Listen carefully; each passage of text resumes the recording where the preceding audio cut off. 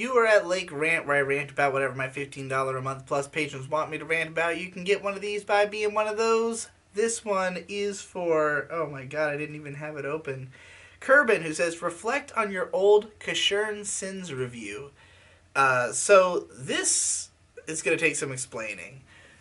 On my anime list, which is a huge website that is basically a social media platform where you have a public profile that also has a list of all the anime that you've seen, how many episodes you've seen, the status of whether you consider yourself to have put it on hold or to have dropped it or completed it. You can score the shows, make favorite lists. It's a great way, honestly, for somebody like me who, is a famous anime person to just in one fell swoop explain to people, like, here's everything I've seen, here's how I feel about it, here's what my favorites are. You have a good sense of who I am as an anime critic now, like, you know what my tastes are, your expectations should be set in place. And, there's lots of competitors to Mal, but just the bottom line is that Mal has the best database. They just have the best out of any of the ones that do this. Anime News Network has a better database, but they have shit social media functions. I would not want to send somebody to my ANN page. I don't know why they haven't updated this. They could have, used the fact they've been around forever to make Mal irrelevant by just doing what they do better. But I guess that's what happens when you are a dinosaur website. So, anyway, I use Mal every single day to update what I'm fucking watching meticulously. So I've always, been on the site, and if you go to any show's page, there's tons of information about the show, including user reviews, which come up pretty early on. You got like a synopsis, links to the episodes, you got the characters and voice actors, the staff list, opening and ending theme. That's all the basic information. That's not the stuff on the sidebar. And then, it goes into user reviews, forum discussions, recommendations of other shows that are similar, right? So, the reviews section will, on the front page, have, just 2 or 3 reviews. You can click read more. It only shows you the first couple paragraphs. But, generally, if a really well-written review gets onto the site that generally represents the way that people who, like the show feel about the show, it's most likely going to get to the top of that list and stay there forever.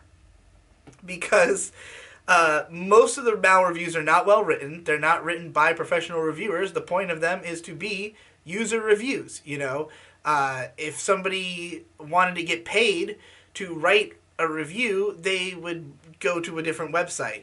This is only for people who are not getting paid, who are just doing it for the glory of having written the most helpful review. Because that's the way the voting goes. It's that you can vote whether a review was helpful. It used to be that it was helpful or not helpful. So it's an upvote, downvote system. Now you only get to vote on if it's helpful or not. So it's just whoever gets the most helpful reviews, I guess, stays at the top. Fair enough. But, again, if you write a comprehensive, well-written review, people are usually looking for something like that because they want to know exactly what they're getting themselves into when they watch this show, I guess. Or they want it to perfectly reflect, how they felt about the show, to explain their feelings, which is more of what you get on the YouTube side of reviewing. People are usually more looking for affirmation of their own feelings or opinions or deeper thoughts to take away from the show, a deeper realization that they can get out of having watched it, internalize, a more specific message from having watched it, which is the benefit of analysis. But I've always appreciated consumer reviews that they exist to, not to think more deeply about the story, but just to tell you whether or not you should watch it. I think that doing consumer reviews should be more like a recommendation than anything else. It's not about deciding exactly how good the show is. It's about deciding how good it will be for the people who will enjoy it. And if you won't enjoy it, we need to establish what it is so you know. If I give this show a 10, but there's a chance you're not going to like it at all, I just have to establish why I'm giving it a 10 very specifically, you know? And I'm a big fan of reviewers like Roger Ebert, who I think he analyzes the films in his mind in an extensive amount of detail, plucks the most interesting details from that he can weave a short narrative about, and presents a punchy little review that gives you a pretty good sense of what the movie is and whether or not you're going to like it, and exactly what key moments or interesting performances or aspects of the directing were what made him feel the way he felt. But like, you don't have to comment on every single thing if some of it wasn't that interesting or important. That's what I'm going to be criticizing about this review, because the way I wrote this Casshern Sins review is just it was in 20 fucking, when did I post this? 2009, March 27th, 2009. Throughout 2008 and 2009 was a period where I was really trying to improve my craft as a reviewer. And I wrote a bunch of reviews that I posted up on Mal. And a lot of them were not voted as helpful because I was very negative about shows that other people liked, or I wrote them in odd ways. Like my Neo Ranga review was very positive about Neo Ranga, but I opened it up in like a weirdly pretentious kind of way that just sounded like a douchey review. And so I think people, downvoted it on that basis, regardless of how in-depth I was going to go about it, later on. I think that, having a strong intro, getting people hooked, not turning people away with the score. Like, I did an Escaflowne review one time where I gave it a 6. Not a lot of people were happy about it just because people like that show more than I do, and, maybe they didn't like my reasoning or whatever, but the goal of my review is not to reflect the most massive opinion. It is to reflect exactly how I felt and then to explain how I felt to you so that you know whether or not you're going to feel the same, or, maybe you will even, from reading my review, think, well, I don't care about these problems you had, something like that. But this Casshern Sins review, the reason that it's still up on Mal, because I hid most of my reviews, I just thought these aren't really indicative of my current opinions, and because I am using my Mal as a social media platform to, tie into my YouTube presence, I mean, I have like fucking an absurd amount of friends on here. How many friends do I have? I have 6,463 friends on Mal. So, like, I want them to see my current opinions on these shows. However, I left up the ones that had been voted as extremely helpful. So my Casshern Sins review is the first review that you're going to see on the page. It's been voted 809 people find it helpful. It's a glowing review, and it's long as shit. And it's been the top review of Casshern Sins pretty much since the show fucking first came out. Because again, if your review is helpful and it's well written, and it comes out in any kind of timely fashion, it'll probably stay there for the rest of time. Nobody's coming back to check back through the reviews of these shows. They're going to, check the first one they see because they haven't seen the show yet. Once they've seen the show, they don't need your review anymore. That's the point of consumer reviews. Anyway, so I'm going to read some of it. We'll look into it. Casshern Sins is not for everyone. The show pretty much moves at one pace, and that pace is slow. There is a lot of silence, introspection, and philosophical dialogue. Ordinarily, this would make one assume the show is pretentious, especially since it has a lot of similarities to Technolize.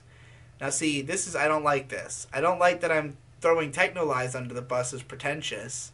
I don't really feel that way about Technolize today. I doubt I had even... I mean, I think I'd seen the whole show by then, but I probably just didn't understand it that well. Even if I had said Ergo Proxy, I would have felt better about it at this, looking back on it today. But there was just no reason to say that. It could have just been someone would assume the show is pretentious, which is, I think, a more, young-minded thing to do in the first place, as clearly I was here. But it really isn't. Casshern has a very simple plot, very simple dialogue, and is easy to understand, so people looking for a mind-blower won't find it here. The plot and messages of Casshern Sins are much more along the lines of Kino's Journey or Mushishi. However, just like action fans will be turned off by the slow pace, fans of more quiet, contemplative anime might be turned off by the fact that there is at least one fight scene per episode, and they can at times be lengthy. So the niche here is kind of small, requiring that you like a good variety of styles. I happen to fall into that niche. So, aside from that weird aside, I love the intro. I love this idea that I'm saying, look, I'm giving this a 10 out of 10 while telling you that it's not for everyone. This is only for people who like combinations of action-packed scenes and slowed down moments. So the way I was doing this is that I would break down these categories, because on Mal, you are traditionally meant to write your reviews following the categories of story, animation, sound, character, and enjoyment, and then giving them an overall score.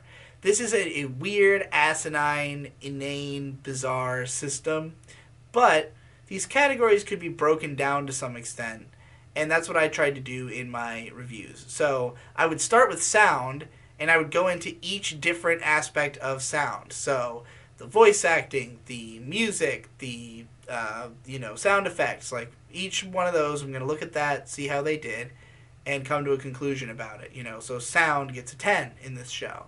Animation gets a 10. Story gets a 9. Character gets a 9. And enjoyment gets a 10. That's the way that this is structured. I obviously would not bother with any of this shit if I was going to write a review today. And overall, this review, I'm not going to read any more of it because it's fucking long. Like, there are, just about sound, there is 1, 2, 3, 4, 5, 6, 7, 8 paragraphs about sound in this review. And a lot of it is me name-dropping everybody who did everything and then listing like 4 things else that you might know that person for comparison, because I find all that kind of information very interesting. I want to know the connections between these people. But I think that really belongs in a different video, like a different post. Like, you can have your review, and then you can have something that goes in depth about these aspects. Like, I don't need the person reading the review to have all the information about these people in this show. I mean, it's possible that me saying, like, oh, the soundtrack is by Kaoru Wada, he did Princess Tutu, Tekkaman Blade, and Two Heart, might entice you more to watch the show. But, like, I think that if it really was going to, you'd probably know who the fucking person is, Like, maybe you don't. Maybe hearing one of the names of those shows will make you go, oh, that guy, But, like, I don't think that's going to be a selling point. I think I can sell the show without even bringing up probably sound at all, if we're being honest. I love the soundtrack of this show. But, like, I go on to talk about, like, a bunch of the voice actors and who all they've voiced. And I don't really have much meaningful to say about their performances or how much they contribute to the show. It's just, like, I felt like I needed to go in depth on every single thing. And I try to avoid that now. I try to just talk about whatever's interesting because, again, we're not writing a book about this show. We're writing a review, a consumer review, meant to be read by somebody who hasn't seen it to entice them to watch it. They don't need to know the minute details of every aspect of its quality. They just need to know, should I fucking watch it or not, So, like, yeah, I think the video is, the review is overboard. It's, like, too in-depth for what it is. Not all this information was necessary. It's not necessary for a recommendation review to also be, like, a conclusive statement on the quality of the piece. And a conclusive statement on the quality of the piece is not that interesting anyways if you're not going to really analyze every aspect you talk about in depth and really explain why it deserves. First of all, breaking it into categories, asinine, giving each category its own score, extra asinine, so, yeah, obviously I wouldn't structure a review like this today. But I still think it's fine, conveys the information. I think that opening paragraph, honestly, is enough. You just read that and you're done. Probably that's what a lot of people did.